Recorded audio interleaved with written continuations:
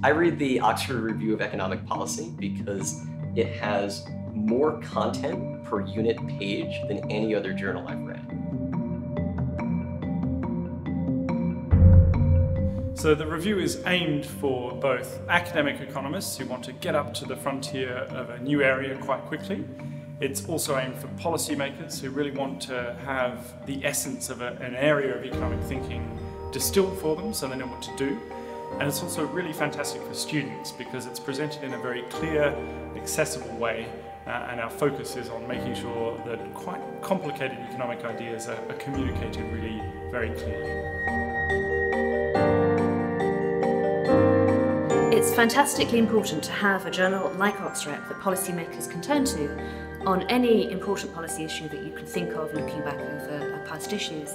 OxREP is a great way of getting short, succinct articles with best economic analysis of major policy issues, in my view.